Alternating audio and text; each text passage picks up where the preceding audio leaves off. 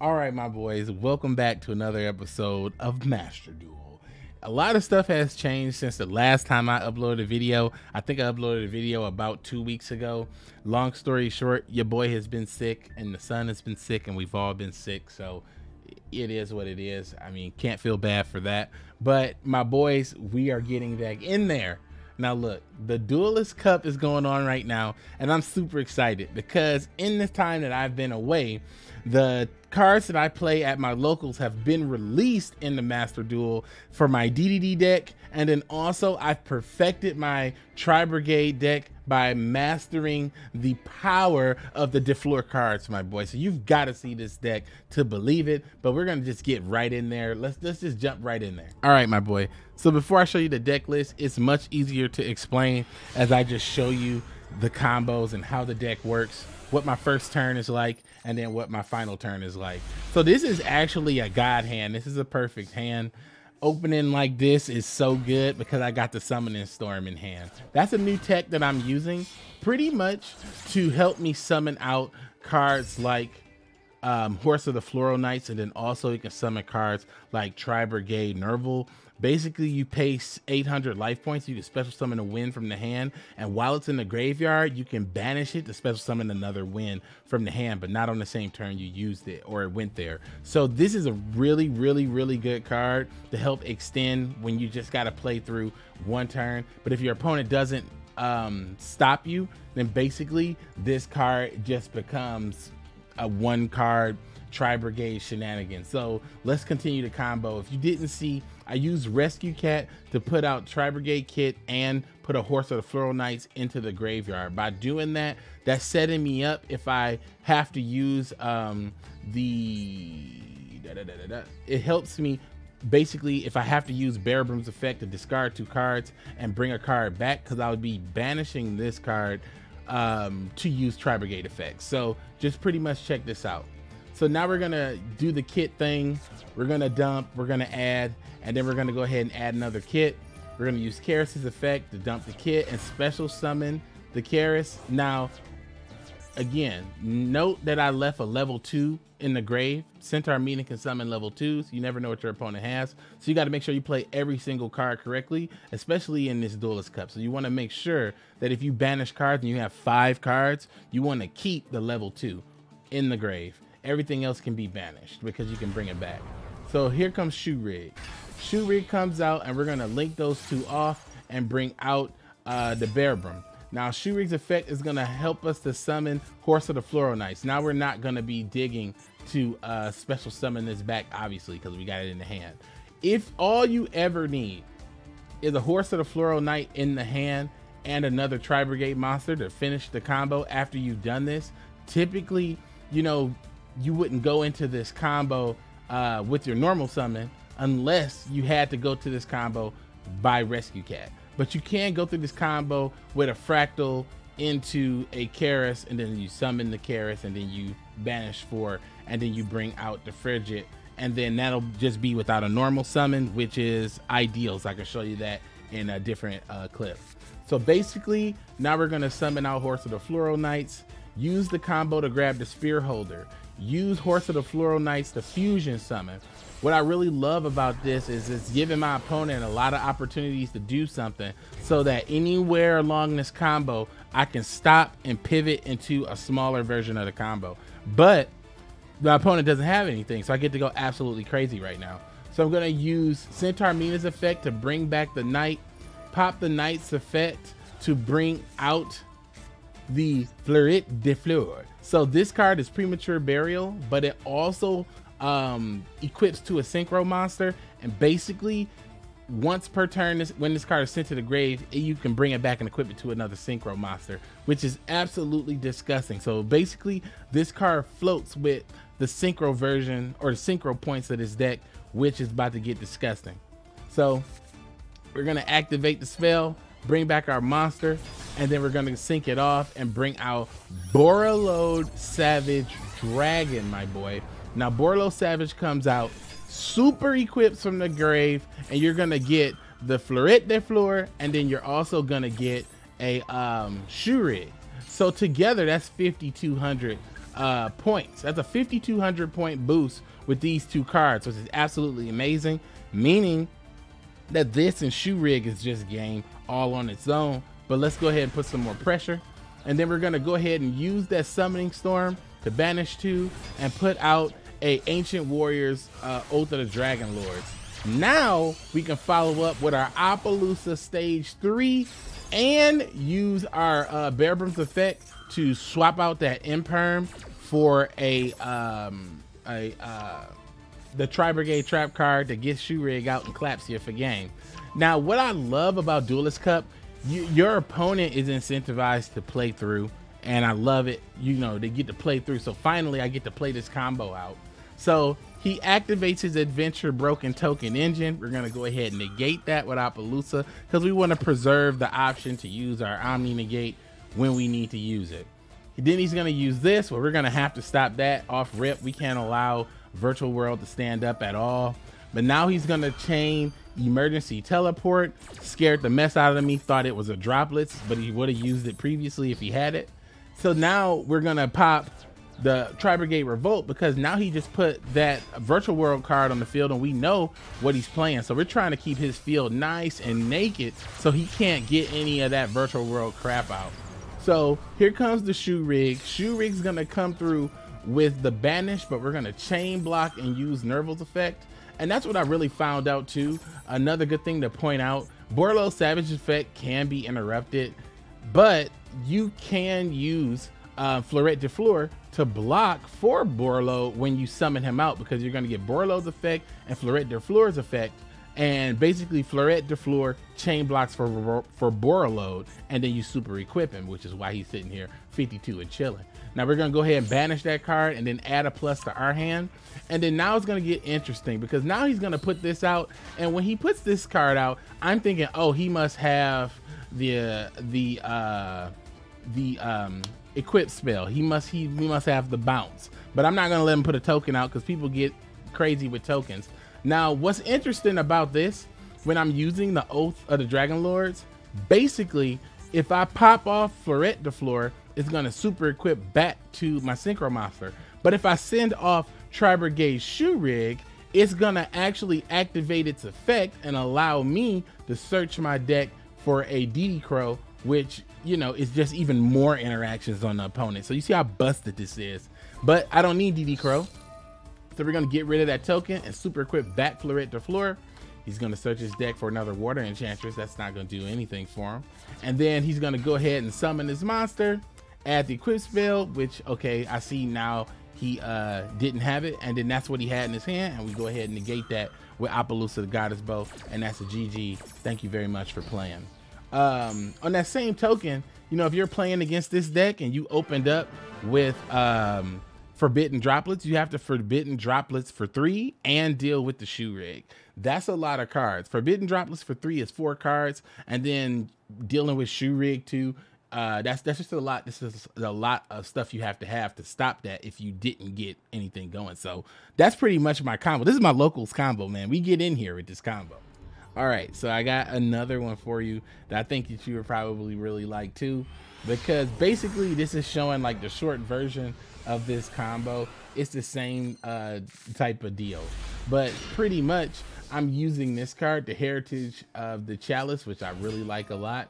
And then also my opponent is gonna respond in a different manner that doesn't necessarily play 100% into everything that I have, but primarily either I'm gonna one or two things. I'm gonna get the combo off and stump my opponent out, or I'm gonna have to battle them and use stuff like Shoe Rig and de Fleur to pretty much just clear the board and get them out of here. You know, the standard combo to start the duel is to summon out Appaloosa, but of course to finish the duel you'll summon Access Code. So as you can see, I'm executing this combo perfectly, And I didn't start this one off. Oh, this was another rescue cat combo. So basically, we're gonna just pretty much do the same thing we did last duel, but instead, we don't have the summoning storm, but we do have Maxi and Imperm, which is also really good. So we're just doing a mini version of what we did last turn, which I would say is way more common. You know, that last game was absolutely perfect and ideal, and it was gross and disgusting. But here we go. We're gonna use the Florette de Fleur, and then we're gonna bring out the Borlo Savage. Here's the Savage, super equip, chain block coude. So go ahead and super equip with the chain block, really spice. All right, really nice. So look, 52, then we're gonna activate the effect to search the deck and add, and then we're gonna go ahead and activate the effect to search the deck and add our Hopier Squadron. So look at this board. After I make a 2-stage Appaloosa here, I'm gonna have a Hopier Squadron to go into a Baron de Fleur, which I'm gonna use that, of course, obviously, if I have to use the Omni Negate. Then I'm gonna have a Revolt with a 2-stage Appaloosa and a Maxi. Like what are you really gonna do? You know, like that's just a lot of good stuff, like all together, and the opponent couldn't do anything about it. So obviously, here we go. We're gonna do our chain combo. We're gonna go ahead and add a card and see what we get. Oh, another Imperm, don't need that. And then we're gonna go ahead and add the Revolt, and then we're gonna send back the Imperm. Now this is disgusting. Like, so when you get a hand like this, it always kind of behooves you to Maxi as soon as they draw. Try to get that intimidation factor. Try to get your opponent just scoop it up right here. Just Maxi. He doesn't scoop. That's the champion move. He sets 4 and summons this. So now we can have a little fun with this, because first off, this effect that goes off at the end of the battle phase, we can definitely negate that. And then also we want to use our tri-brigade Revolt to hit one of these back row, obviously, because you know we want to stop them before they get a chance to sit up. It could be skill drain, it could be anything. So we want to try to stop these cards before they get up. So this card isn't a big threat, so watch how I play around it. So we're gonna pop the Revolt. We're gonna summon our monsters back. We're gonna bring out the Shoe Rig, of course, and then we're gonna go ahead and hit one of those back row cards to see what we're dealing with here. So pop off Shoe Rig's effect along with the rest of our chain block combo. So you wanna always go Blossom, Search, and then Shoe Rig last, because Shoe Rig will get the banish. You'll add the card, and then Blossom will let you draw one and put one back. And then we're gonna go ahead and put the Ash back. I put the Ash back. Sheesh. Oh no, I wanted to get it. Yeah, I understand why I put the Ash back. I put the Ash back because I wanted to summon the Fractal and then banish 3 and then summon a Beast Warrior and then banish another back row is what I wanted to do. So he's gonna activate that effect. We're gonna go ahead and just negate it. And then I think he activates the effect to go back into the deck, but I'm gonna go ahead and negate it anyway. Because basically I want to see what his response is going to be, because we do have the banish. Now what's funny about this is chain burn. I don't know what he was thinking, about this, but hilariously, when you summon these 3 tokens, as soon as I saw this card flip, I just said GG, because you summon these 3 tokens, they are beast type monsters, and when you summon a beast type monster, I get to banish a card on the field, and you know who's going to get banished, or you know what's next, one of those face down cards. But obviously I have the Omni Negate, so this monster's got to go. So it's going to be pretty spicy. And then also, like I mentioned to you before, this is 5,200 attack points. So 52 plus 3,000, what is that? Game time. So yep, going to go ahead and negate this man. I'm going to go ahead and yeet those cards, get the effect of banish, and it's a standby phase, main phase, battle phase. Get your ass out of here. So spicy. Love it. Super option filled deck. I love it. And then I also love how the field is destroyed and they get sent to the abyss. Like, I love that too. That's pretty spicy as well. All right, my boys, I'm going to show you this deck and show you some of the cards we got in it. I really think that you guys will enjoy this deck and enjoy playing and just getting in there with this deck. Basically, what's cool about the deck is that we are running a lot of core engine cards. So basically, if you think about it, we're running 4 fractals, And then that's our special summon combo. So we got 4 cards that can lead into our special summon combo, which is going to get us to Karis. We are also running 3 Karis in this deck, and you might wonder why. It's critical to always have this card. It's never bad to have this card. Late game, mid game, first turn, it's always a good card. So you should run 3. The deck should have some kind of synergy between having beasts and other things. Since we're playing Horse of the Floral Knight, it is a beast that plays into the deck. But we have 2 random warriors in here. We got a spellcaster in here, and then we got 3 zombies in here. So that does kind of clunk up the deck. So you want to make sure you run as many of these as possible. Now, Rescue Cat makes people activate stuff off rip. It's a normal summon card. If you normal summon a card and they can negate the normal summon card, typically someone might have taken away your turn. But basically, because we have this along with Horse of the Floral Knights, and then we also have our many ways to special summon cards, it's so many ways to play around and bait your opponent into doing something. And then once they do, you can go ahead and hit the Karis combo and just go absolutely bananas, because once you get Karis out and then Karis can summon Blossom is going to bring down Horse of the Floral Knights, and Horse of the Floral Knights is going to give you anything you want. Okay, it's going to give you anything you want, or it can even give you this with another level 2 monster. What's really cool about Vylon Epsilon, if you did not know, you can only make this card by using Centaur Mina and another light tuner. But if you make this card, equipped cards that are equipped to this card cannot be targeted by cards or effects. They can't be targeted. So basically, nobody can remove the Fleurit de Fleur from Vylon Epsilon. But while he's equipped with it, he can send an equipped card to the graveyard to target one monster your opponent controls and destroy it. That's pretty busted. It can't just pop a card. So it's some nice random removal at a level in a level 8 body. Obviously, this would be a better choice in a pinch. But seriously though, if for whatever reason you need to just blow something up, this is a really great option. And then of course, if you have the Hopper Squadron in hand, you could also go to Baron because it's a level 8. So you just got a lot of options and techniques in here. We're running 2 Centaur Minas because obviously, you could lose one, it could be negated. It's possible that you could use a second one. Centaur Mina's effect also comes in handy too. It sets your opponent's trap cards after they activate them. So if your opponent activates skill drain, you can change Centaur Mina's effect and put the skill drain back down, which I have done. It's been some pretty spicy times, my boy. So yeah, I think, honestly, from this perspective of the deck, I thought the best way to increase its survivability so that we could get in is to add some big monsters that we could special summon that also were beasts. So I added 3 cards. I added White Steed of the Floral Knight that can also negate an attack. I added the Ancient Warriors Long Yun, and then I also added the Alpha the Master of Beasts. So basically, Alpha Master of Beasts can bounce cards, the Ancient Warrior card can destroy cards, and the White Steed can negate attacks, but also is a level 6 body that can be special summoned from the hand and searched by Knights, the Noble Knight Shield Bearer. Noble Knight Shield Bearer can search any wind level 6 or lower monster. That means it can grab, not you, but it can grab White Steed of the Floral Knights, it can grab Horse of the Floral Knights, it can grab, well, it can't grab this. Well, actually, no, it cannot grab that. I'm tripping.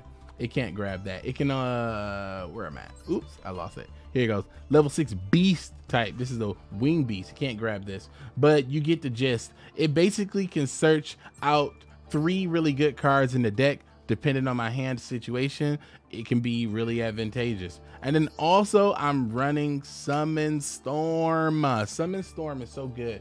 This card lets you special summon a wind monster from the hand, level 6 or lower. And then also if it's in a grave, you can banish it to summon another wind card. So this card is just a really, really powerful card that I'm enjoying playing in this deck, my boy. But that's it. for now. If you really want to just kind of get in there and try this deck, I definitely recommend getting some practice in. You want to make sure that you understand the full combo. You want to understand that you can use your tri-brigade cards in combination with the Horse of the Floral Knight cards to put up at least, at a minimum, 4 interactions against your opponent. 2 monster effect negates, 1 omni negate, and a non-target banish. Sometimes that's enough, sometimes it's not enough, but that's why this deck can go beyond just 3 interactions, 4 interactions. You can get up to 6 interactions. You can have 6 interactions against your opponent. You can have an omni negate with your Borlo Savage. Then of course, if you use Hop Ear, you can get the omni negate with the Baron de Fleur. You can have your Appaloosa sitting at like at least 3 to 4, so that's busted, along with the special summon from the Revolt. And then also, if you used Hop Ear to synchro summon with Borlo Savage, you can probably search with the Shoe Rig to add another DD Crow. So it's absolutely disgusting. I love it. This is my favorite deck right now. I'm having so much fun playing this deck, and I'm gonna have a lot more fun dueling the Duelist Cup, my boy. So I appreciate y'all for watching. I'll be back as soon as I possibly can, and as always, keep it dank.